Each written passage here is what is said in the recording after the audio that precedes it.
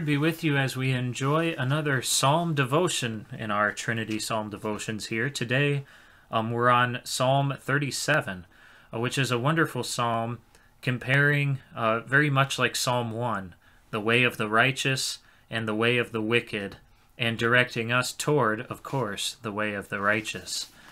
Here's Psalm 37. Fret not yourself because of evildoers. Be not envious of wrongdoers, for they will soon fade like the grass, and wither like the green herb. Trust in the Lord, and do good. Dwell in the land, and befriend faithfulness. Delight yourself in the Lord, and he will give you the desires of your heart. Commit your way to the Lord. Trust in him, and he will act. He will bring forth your righteousness as the light, and your justice as the noonday.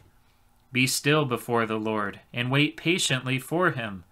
Fret not yourself over the one who prospers in his way, over the man who carries out evil devices. Refrain from anger, and forsake wrath. Fret not yourself, it tends only to evil. For the evildoers shall be cut off, but those who wait for the Lord shall inherit the land. In just a little while the wicked will be no more. Though you look carefully at his place, he will not be there. But the meek shall inherit the land, and delight themselves in abundant peace.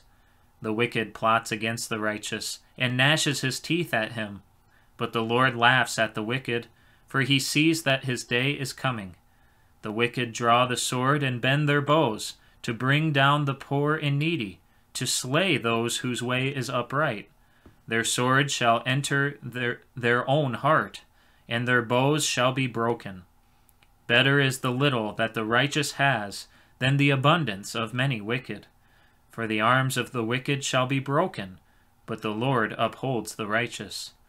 The Lord knows the days of the blameless, and their heritage will remain forever. They are not put to shame in evil times. In the days of famine they have abundance. But the wicked will perish. The enemies of the Lord are like the glory of the pastures. They vanish like smoke, they vanish away. The wicked borrows, but does not pay back. But the righteous is generous and gives. For those blessed by the Lord shall inherit the land, but those cursed by him shall be cut off. The steps of a man are established by the Lord when he delights in his way. Though he fall, he shall not be cast headlong, for the Lord upholds his hand. I have been young, and now am old, yet have I not seen the righteous forsaken, or his children begging for bread.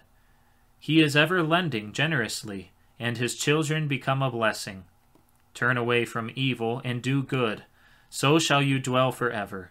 For the Lord loves justice. He will not forsake his saints. They are preserved forever. But the children of the wicked shall be cut off. The righteous shall inherit the land, and dwell upon it forever. The mouth of the righteous utters wisdom, and his tongue speaks justice. The law of his God is in his heart. His steps do not slip. The wicked watches for the righteous, and seeks to put him to death. The Lord will not abandon him to his power, or let him be condemned when he is brought to trial. Wait for the Lord, and keep his way, and he will exalt you to inherit the land. You will look on when the wicked are cut off. I have seen a wicked, ruthless man, spreading himself like a green laurel tree. But he passed away, and behold, he was no more.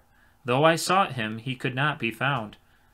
Mark the blameless, and behold the upright, for there is a future for the man of peace.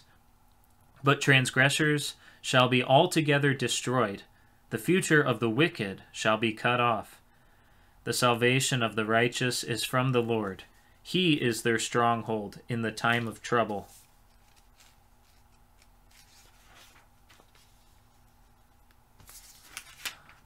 The Lord helps them and delivers them. He delivers them from the wicked and saves them, because they take refuge in him. So there is the word of the Lord from Psalm 37. A bit of a longer psalm, but again, a wonderful comparison of how, yes, the Lord does cast away the wicked, but he keeps close the righteous and cares for them. And we are the righteous by our faith in Christ and our following of his way. Let us pray. Lord Jesus Christ, you are the righteous one before us, and all who are enemies of you are the wicked, who will perish in the sight of you. We pray that you continue to strengthen our faith in your righteousness, which you give to us in holy baptism, and that you guide us to ourselves live the righteous life you've given to us to live, so that we might continue to be in your care and to be a light shining to the world of the life that you've given to us. We pray all these things in your holy name. Amen. Well, God bless you here today, and God bless you with these words of Psalm 37.